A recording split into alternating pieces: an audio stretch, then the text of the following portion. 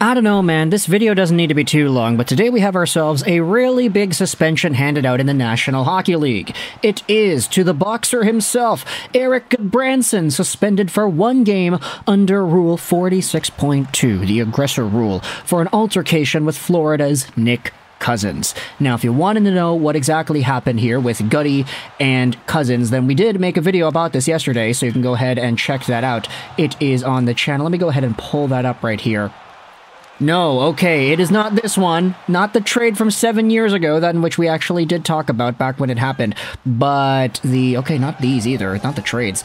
But this one, the Erik Gudbranson, Nick Cousins jumping situation, that is all you need to know. It was explained in that video. Long story short, I am not surprised in the slightest that Erik Gudbranson got a suspension because he ended up going over to Cousins, grabbing the guy, taking him down to the ice, and wailing on him. It's all available in the video from yesterday if you wanted to hear my thoughts about that, but of course, I'm kind of trolling here. This wasn't the only suspension handed out, nor is it even the biggest suspension given out today, because we had ourselves David Perron of the Detroit Red Wings getting suspended 6 games by the NHL Players Safety Department. He can choose to appeal to a neutral arbitrator.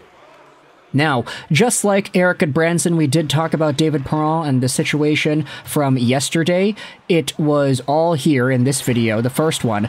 Dylan Larkin, David Perron updates, breaking down the huge scrum, asking if it was a targeted attack. Now, the thing is, when it comes to this David Perron situation, I'm not surprised in the slightest the guy got 6 games, or a suspension, excuse me. We already knew it had the opportunity to be above 5 games because the hearing was in person, and I say in person loosely, but what that really means in this situation is that they Zoom called the guy. Zoom technically isn't in person, but it is face-to-face communication, so it's a little bit different, but because Perron had this quote-unquote in-person hearing, he was allowed to be suspended for more than 5 games. He got 6 today, and now it's sparked up a whole bunch of conversation as to the consistency of the NHL's player safety department. Not that it wasn't already in contention before, but now it's even more in the spotlight. Here's Alan Walsh. The Department of Player Suspensions, aka the George Peros Kangaroo Court, is a media/PR entity that has nothing to do with player safety. A baseball bat swing to the player's head? No hearing. David Perron, about 1,100 NHL games without a suspension. Zub played the next shift. 6 games is a farce.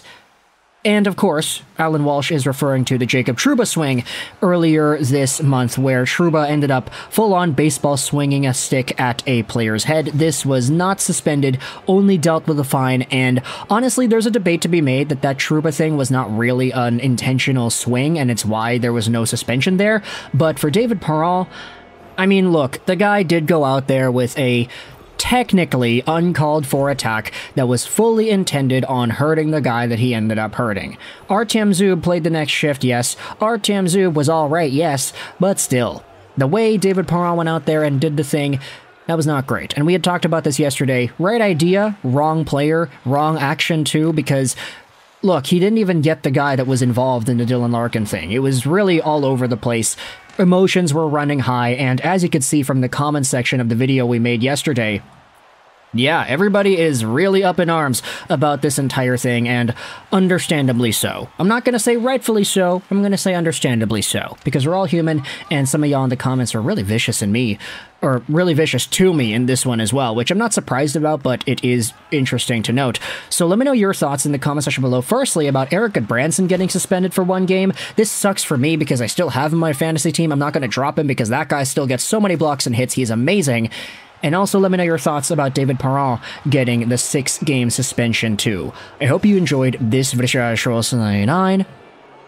and bye.